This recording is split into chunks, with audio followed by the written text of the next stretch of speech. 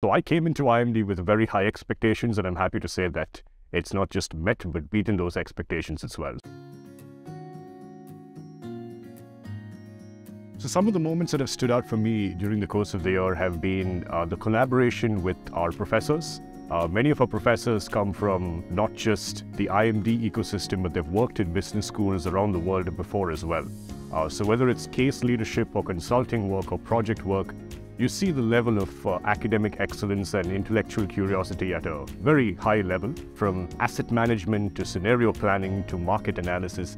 These are things which you wouldn't otherwise work on in a conventional job or a standard job out there in the real world. So getting the real world into this ecosystem for 7 weeks at the end of the year while doing the other things was a pretty cool experience overall.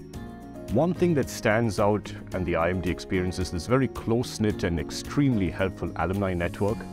In my prior universities, I would feel probably a little shy, or when I reach out to alumni on LinkedIn, I wouldn't expect a response. But believe it or not, in the IMD ecosystem, when you do reach out to alumni, they make time for you, they understand what you're going through, and the kind of tangible advice or action points they give you is truly phenomenal. It's helpful and it's actionable, and without that, I don't think I'd be this rounded a professional at the end of this IMD experience. A special beauty of the IMD cohort is not only having 103 wonderful underclassmates for me, but the national diversity or the cultural diversity is what sticks out to you. So if you want to redefine your opinions on diversity on multiple fronts, IMD is the place to be.